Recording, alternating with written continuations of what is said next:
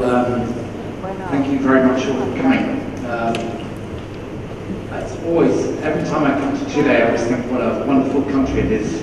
And this time I had the opportunity to visit the Atacama Desert for 2 days before I came here. And it was one of the most spectacular landscapes, unique landscapes you could see anywhere in the world. So I'm grateful for that opportunity.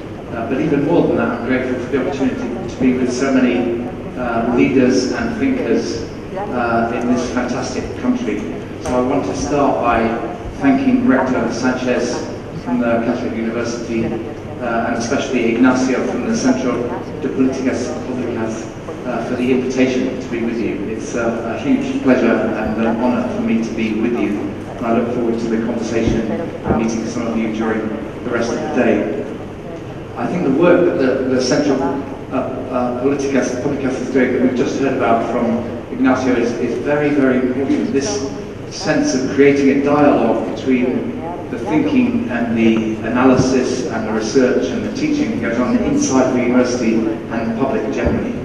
And too often around the world I see universities that are separated from the generality of day-to-day. Too many people in my country for sure, but generally around the world, don't know what universities do.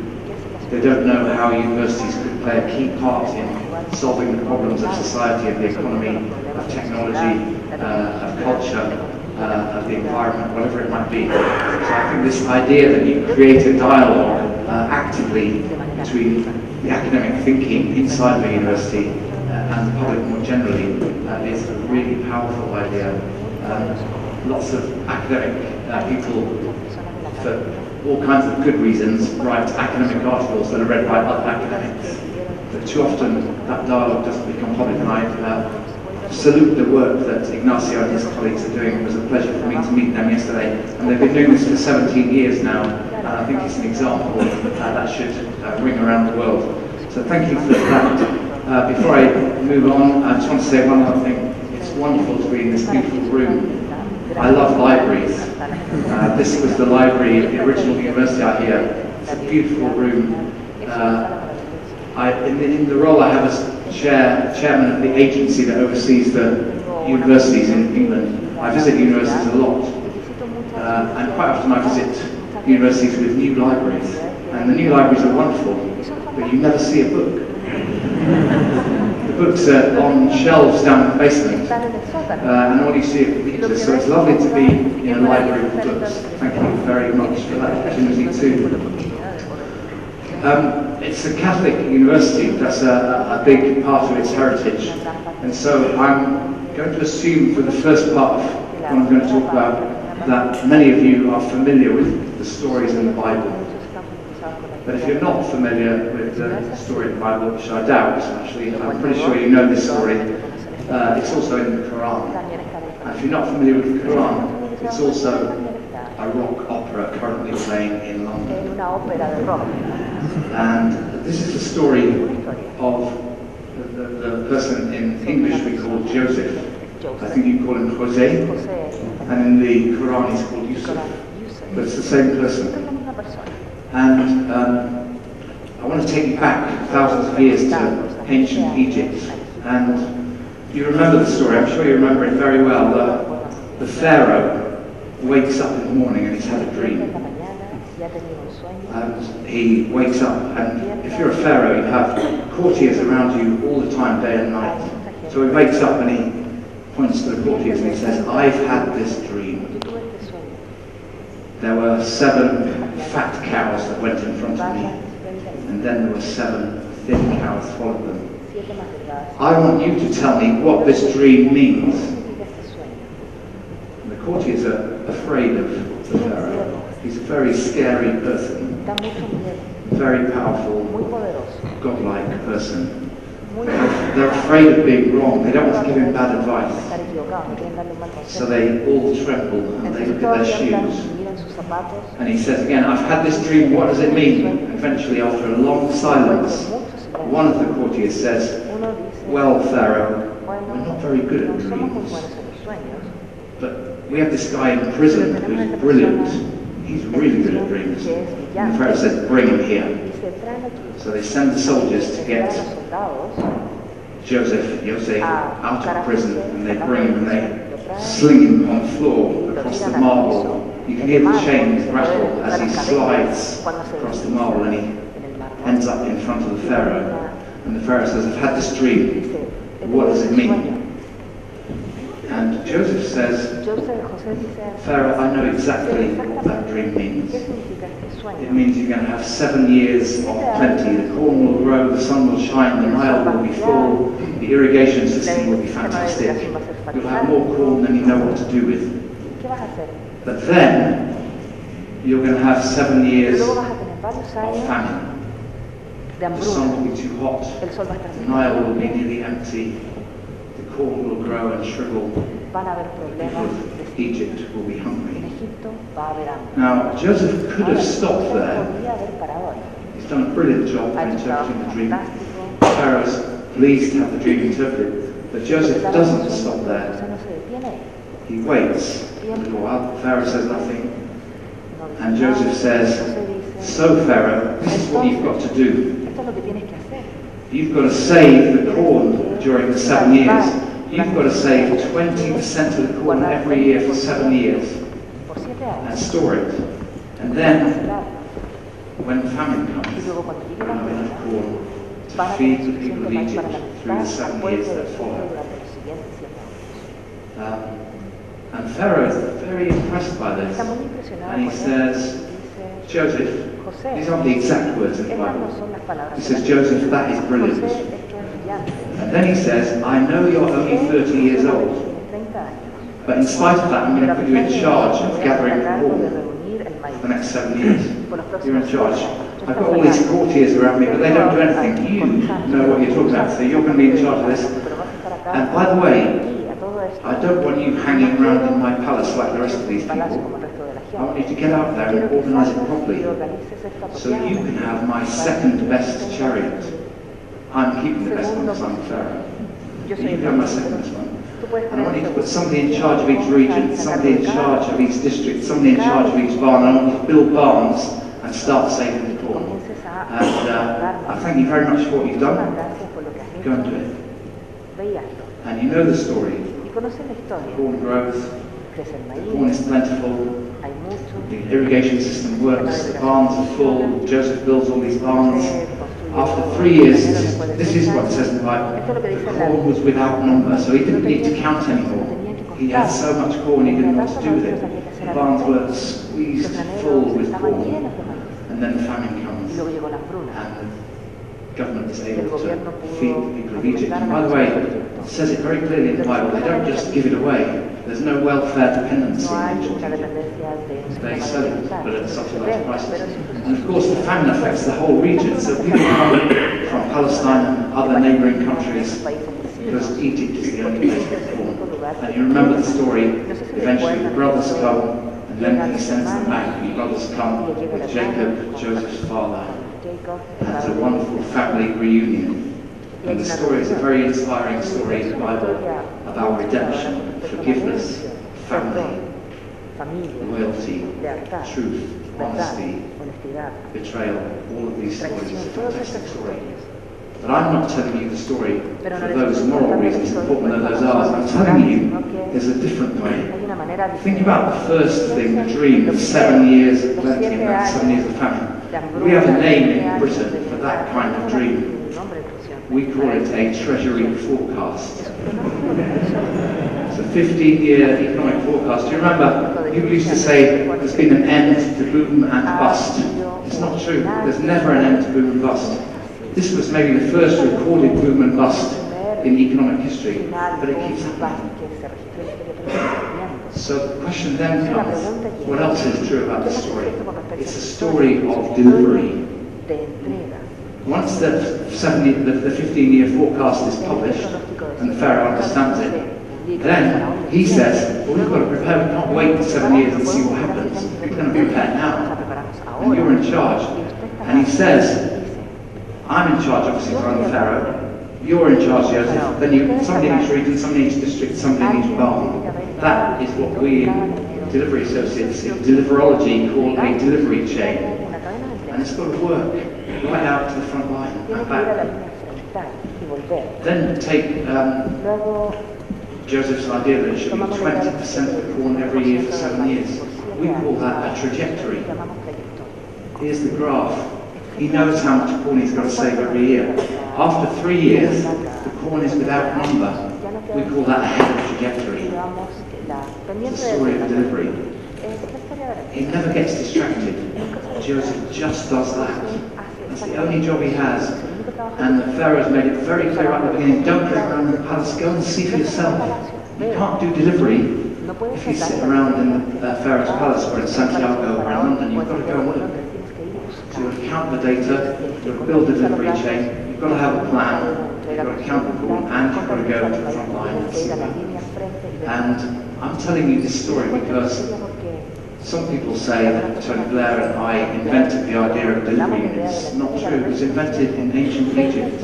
It's thousands of years old. The question for all of us is why, if we've known about that for so long, we still get it wrong so often around the world.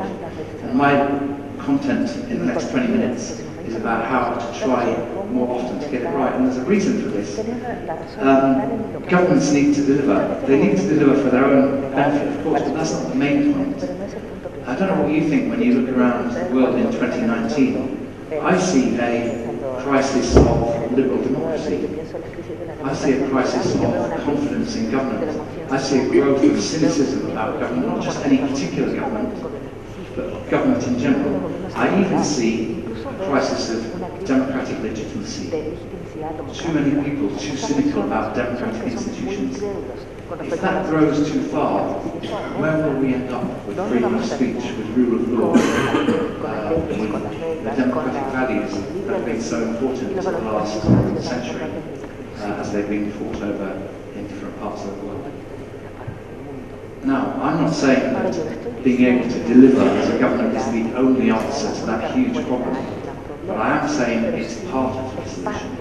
I am saying that if governments don't deliver, I'm talking about the whole world here, if governments don't deliver, that cynicism will grow. If they do deliver, that cynicism can be reduced. What's more, the problems they're facing, and Ignacio mentioned this, are often global. We all have to combat climate change, but we can't do it just in one country.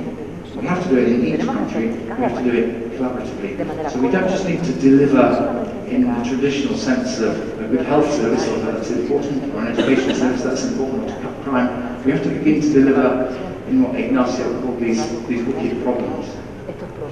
And the skills and attitudes and processes that bring effective delivery are very important for individual governments, for government in general, for democracy in general, and for solving the huge problems that we face as a human race on planet Earth. So, I'm going to talk about delivery, and I'm not pretending that this is the solution to everything. I'm saying that at least we can get this right, and then there's lots of other things we need to think about. And please feel free to ask anything. So, I meet lots of politicians around the world. It was mentioned in the introduction, I've worked in 60 or more countries. And there's a lot of politicians I meet, and here I'm not talking about Chile, there's a lot of politicians I meet who think that this is what you do. You get the policy right, you have a big argument about the policy, you write a document, you pass a law, and then you move on and do the next thing. And you leave implementation to some hapless official, and they'll get the job done. And then a couple of years later, you suddenly remember, oh yeah, I passed that law, what happened? And the answer is not very much. But the truth about delivery is it's more the other way around. I'm not saying getting the policy right is easy, it's difficult. It needs argument, it needs debate, it needs academic insight, it needs political leadership, all of those things. But even when you've got it right, 90% of the task is making it happen. And that's an attitude shift in the way politicians think, in the way they spend their time, in the way they use their power and influence to try and shape the world. Here's a way of thinking about it. If you're a minister, or a prime minister or a president, on the vertical axis, you can see how bold you want to be. Now, often new governments want to be very bold because they've been out of power, they come in, they've got a huge surge of legitimacy from the recent election results, and they want to be bold, and they keep saying to officials, be bolder, be more radical, this is too cautious. And the officials are saying, hold on a minute, we tried that before, it's difficult. In Britain, the debate goes like this. The politician says, let's be bold, and the officials say, well, hang on a minute, why don't we do some more research first? Or the politician says, I want to be bold, and the official says, why don't we try a pilot study? Or in the old days, the politician says, we want to be bold, and the official says, well, let's try it out in Scotland first.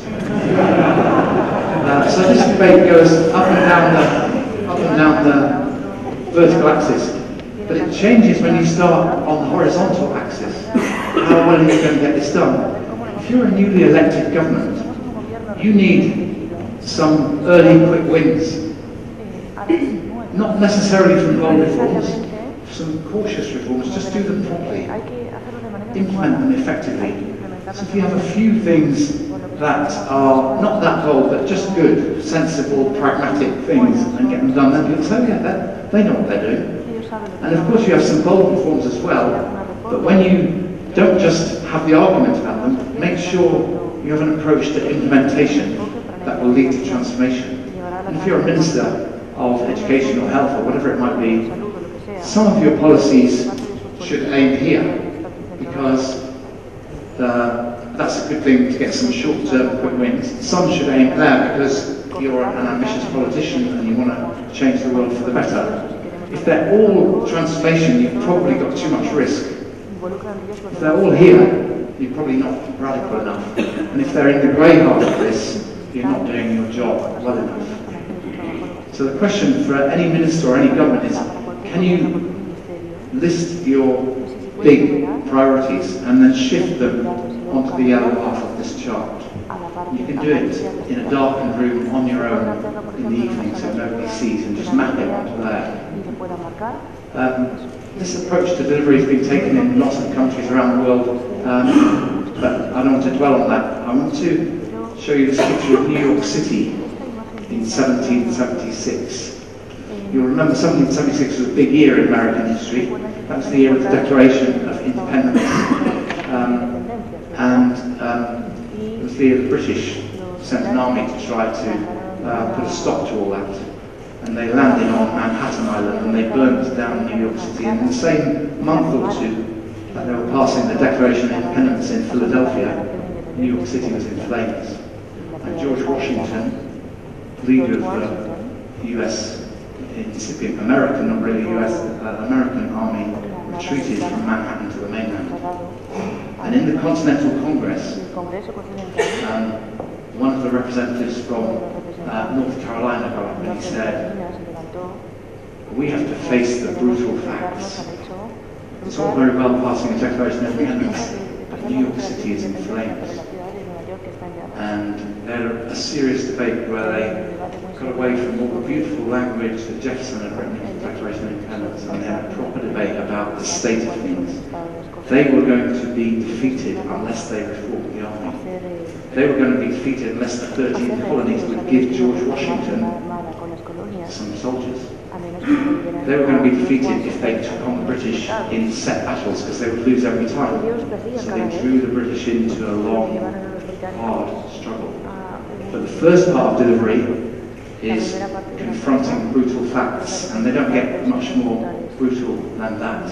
And the same is true of any major reform. You have to face up to the state of things and not be in denial.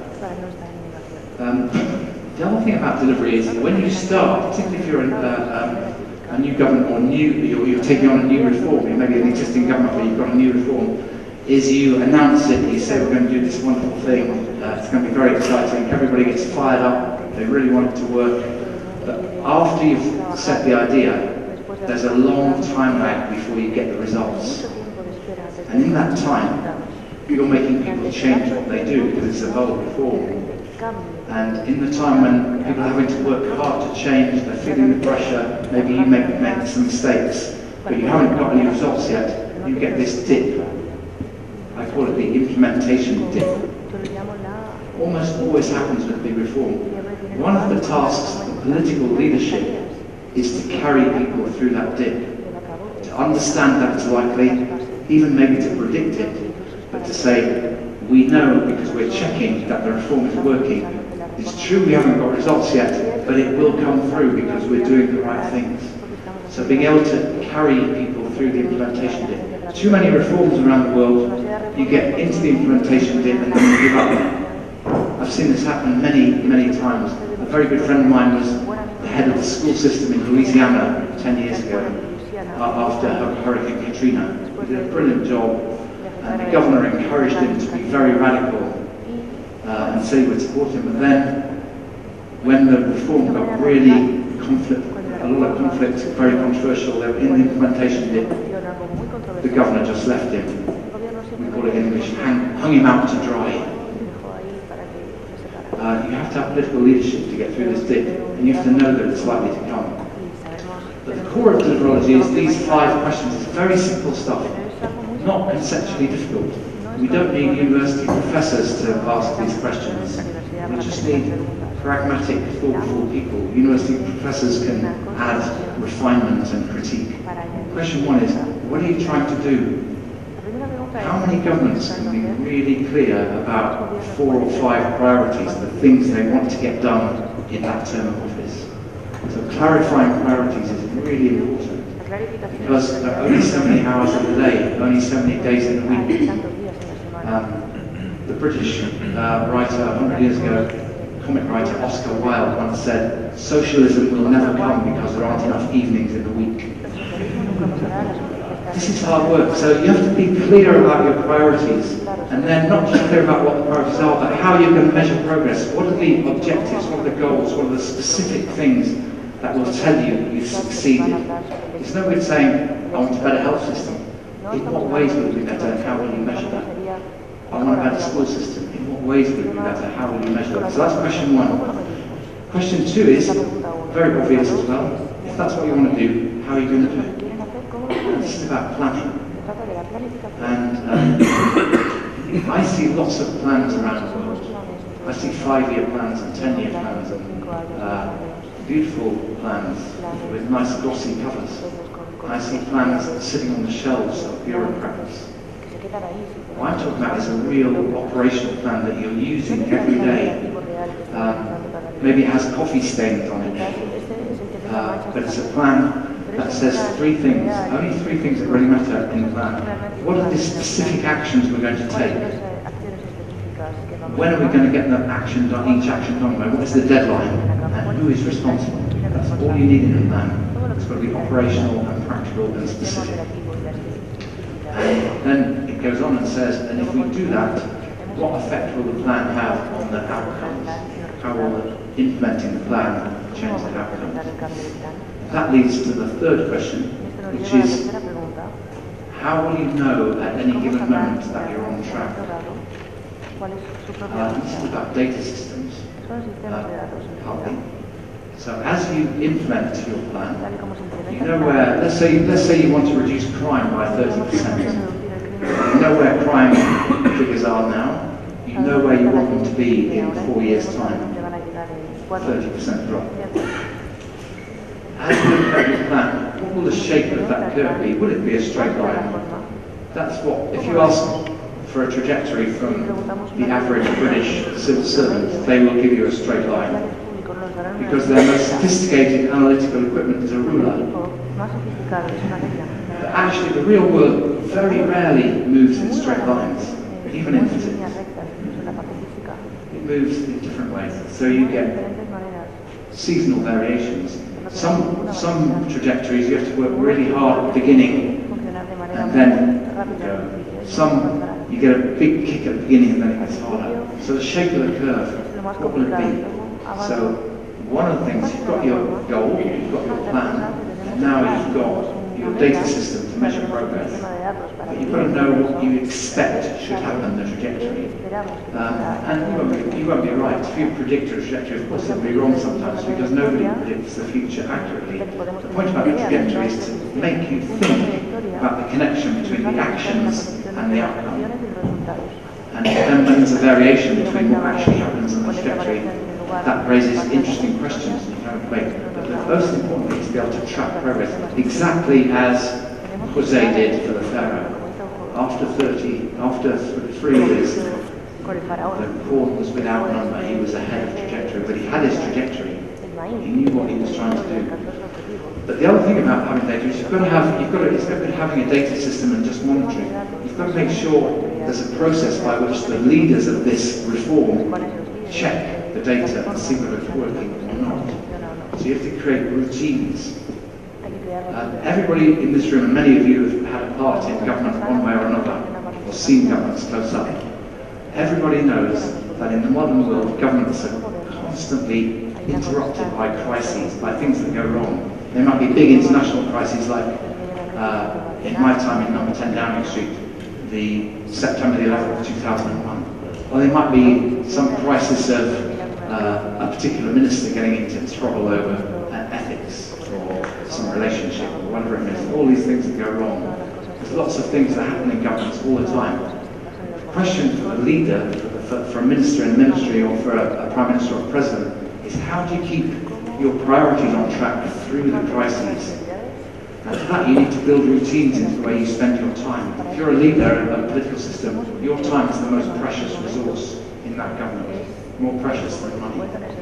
So how you allocate your time. So what we did in Blair administration, I've now seen governments like Justin Trudeau in Canada, the current government in New South Wales and Australia, several governments in Africa, monitoring progress routinely through a stock take. Every 3 months, the leader sits with the people around them, they look at the progress in the trajectory, they solve problems. These are not meetings for allocating blame, they're meetings for real, practical, confronting the brutal facts and solving problems. And if you can get that going, it makes an enormous difference. You see how simple this is conceptually. And then fourthly, fourth question, if you're not on track, what are you going to do about it? There are lots of people around the world who think that when they run into a problem, the best thing to do is just to kind of leave it alone and hope it will get better. I had a friend a long time ago when I was an undergraduate in Oxford. I had a friend, he had quite an old bicycle. And he had a problem with the transmission system between the pedals and the back wheel. He got back from a cycle ride, it been horrible, he had to push it the last mile. He said he got a problem, and I said, how are you going to fix it? He said, I've put it in the garden, I hope it will get better. Now that sounds absurd, but that is what happens in bureaucracies all over the world. We put a problem in the garden and hope it will get better. And just occasionally it might, but mostly it won't. So, problem solving, when you identify a problem, do something about it. And if it's a complicated, wicked problem, to use Ignacio's phrase, try something, and if that doesn't work, that's not a failure, you tried, it didn't work. And then if that doesn't work, try something else. But don't give up, because if the problem is a barrier to you achieving your goal, you have to solve it. And the first thing you try, you learn from it. The second thing you try, you learn from it. Eventually, you'll find a way forward.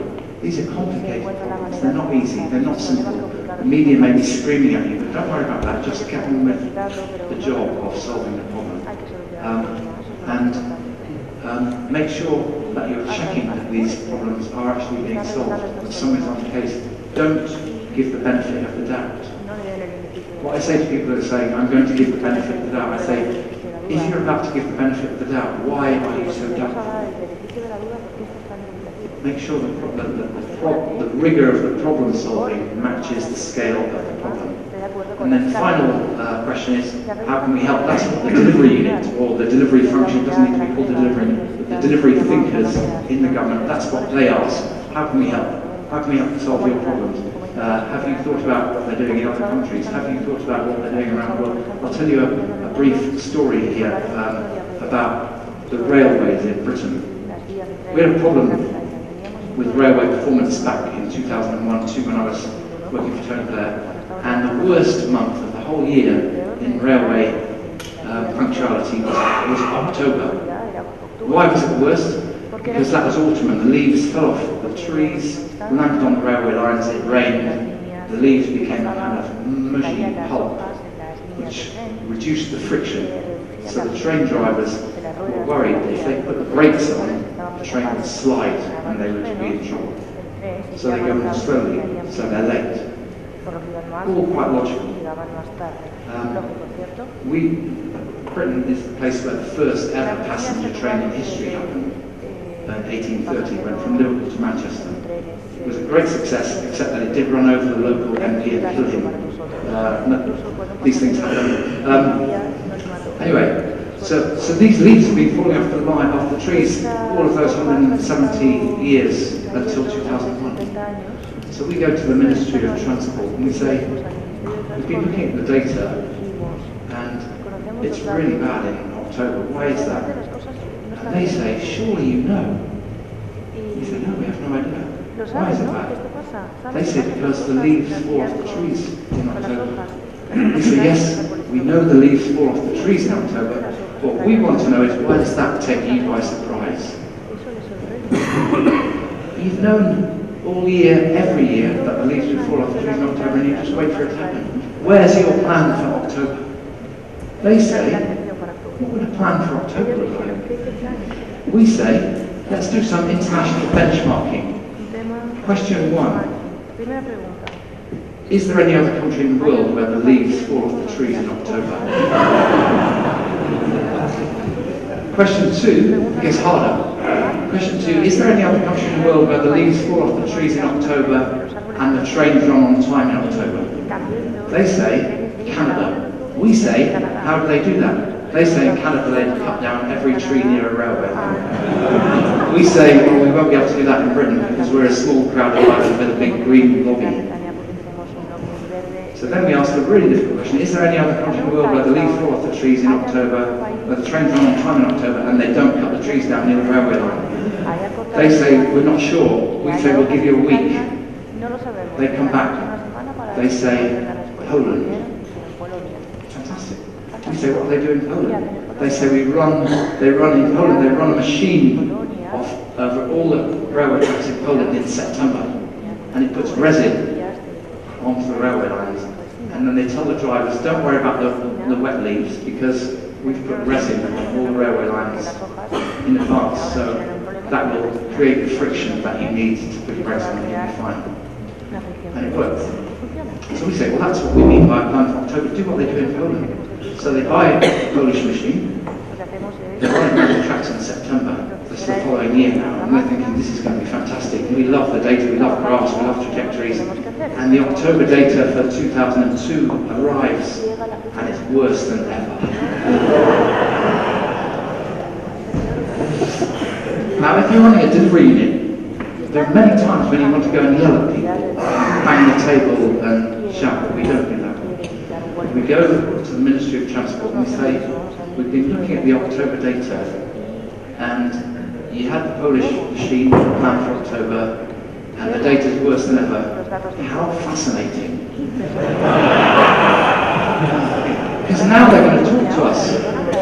This is an intellectual, let's just talk it through. So they say, well, on the 18th of October 2002, there was a big storm in England, and 40% of all the leaves in the country fell on a single night.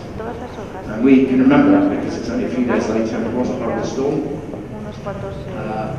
But we know, because that's only one day, that this didn't affect the whole month. It was a problem, but it wasn't the sole problem. So we say, no, but there's something else. What happened with the Polish machine? And they say, they found this really hard, but because we said how fascinating instead of how stupid, they say, actually we did get the Polish machine, we did run it around the tracks, and they found this really hard to us. The problem was, we had it the wrong way around on the track. It was reversed, and so it didn't put the resin on the railway line. It went around 20,000 miles of railway and had it the wrong way around. And then they said, so of course we couldn't tell the drivers that we put the resin on because it hadn't happened. And we said, next year, turn it around. And if you look at the data, you can see it online. From 2003 to 2013, every October the data got better. Better using the Polish machine. That's what it takes, problem solving, keeping going until you solve the problem, patient but urgent, calm but determined. And if you do these things, you can solve all kinds of problems that you would never thought about. And in Britain, by the way, if any of you goes to Britain and gets a job there, and you're late for work, And if somebody says, why are you late? All you have to say is, leaves on the line. It works not only in October, it works all year round. So, let's move on. In addition to answering these questions, you need good data visualization. So this is Burkina Faso health system. This is the dashboard that we work with the government of the health ministry of Burkina Faso, so they can see where all their problems are in the different provinces of Burkina Faso. But data visualization is so easy now. I'm sure you've got lots of experts, but too often data is badly presented. It's not properly collected. But this is really important because then you can track it in real time. And then, as I mentioned, you need routines. This is Pakistan. This is the province of Punjab. Each district of the province, different colour. Is it delivering or not? You can see this one here, not delivering, doing well. The Indus runs down here, so this sometimes gets flooded. But they need, the Chief Minister of Punjab needs to know not just whether it's got a problem, where exactly is it? You can do that for Chile, for the 16 provinces here. You can do it for every district. This visualization of data and then the ability to present the data clearly to a Prime Minister, a President, a Minister in a way that they can understand. People tend to assume that ministers are somehow enormously skilled statisticians, but that's not their skill set. They may be, but they're probably not. So present the data beautifully. When we presented these maps to the Chief Minister of Punjab for the first time, he said, I will sleep with those under my pillow. I understand now. And then, moving into the future, I'm finishing on this, you need, in the end, the debate is going to be about public value. You take, in Chile, every other country, you're taking money from people, we call it tax, and you spend it. It's not government money, it's other people's money. It comes to the government and the government spends it again. So people want to know what they get for their money. This is work I'm doing for the UK Treasury. We spend about £900 billion every year. How do you know you get value for £900 billion? Well, the first thing is, did you achieve the objectives? The money was allocated for different specific objectives. Did it achieve them? That's what I've been talking about in the last half hour. Did you manage the money properly? Did it go to where it was meant to go? Was it spent on what it was meant to be spent on? Was it allocated fairly? Was it transparent? Did everybody understand why it was distributed the way it was? This is a core function of a finance ministry, but they don't always do it well. And then, and I know Ignacio was working on this, then you want to know, did the users benefit? If you're trying to solve public health, like in this country, right here in Santiago, the mayor has been overseeing a brilliant reform of reducing childhood obesity. It's got very good data, it's working. It's a credit to the mayor, it's a credit to the city of Santiago, and I know in Chile as a whole, we've got a big strategy on childhood obesity and reducing. You can only do that if the parents collaborate, if the families understand, if they play an active part. So the citizen has to be a user, a participant, as well as a citizen. The same is true if you want children to learn more at school. Getting the school right and the teaching right and the books right is good, but if the parent reads with the child at home, they'll learn to read faster. There's lots of ways the citizen can play a part. You get more value for public money if you get this right, and governments struggle with this, but it's very important. It's a big theme for the future, as Ignacio was saying. And then finally, there's an underlying issue about institutions. You could do all these things, but leave the institutions weaker. If you did them in a corrupt way, or an unethical way, or you didn't recruit enough staff for the future. Let's say you were running a healthcare system, you deliver all this, but you haven't got enough doctors coming through medical school. So are you leaving the institutions better than you found them? If you get all these four things right, that is public value. That should be the goal for government, and then you can explain to people what you're doing with their money. So delivery is part of a wider issue about how you explain to people how you're using their money. And there are only two sources of money for governments. There's tax, which is this generation's money, and there's debt, which is the next generation or the generation after their money. It's always other people's money. You need to be able to account to them. We're working on this in the Treasury at the moment in the UK. we haven't got it going yet, but in the next spending review it's just about to start, and this will be an important way of thinking about it. I think this is a coming agenda, because people want better services, but they don't necessarily want to pay taxes higher. They want rising expectations, but limits on taxes. They need to know how their money is being spent. And then you need to think about how you're getting people on board. This is a map of any reform. There's some opponents, there's some supporters, there's some people who don't really matter, they're just kind of ticking along, not paying attention, and then there's people who like you but they aren't influential. You need to shift people across from there to there. You need to think consciously about that, building a coalition of support for some radical reforms, and the key to that is delivering and being effective. Once the results start coming through, people start saying, oh yeah, that was actually quite good. I didn't like it, now it's quite good. Sometimes they even say that you know that they didn't like it when it started, but now they say, actually it was my idea. So this happens. And here's the conclusion. On the red side, those are the things that are very common in governments, but they don't work. And on the green side, these are the things that I've been talking about in the last half an hour. I'm going to leave the slides in Spanish here, and anybody who wants them can ask Ignacio and his colleagues to send them to you. Thank you very much for your time and attention. It's been a pleasure with you.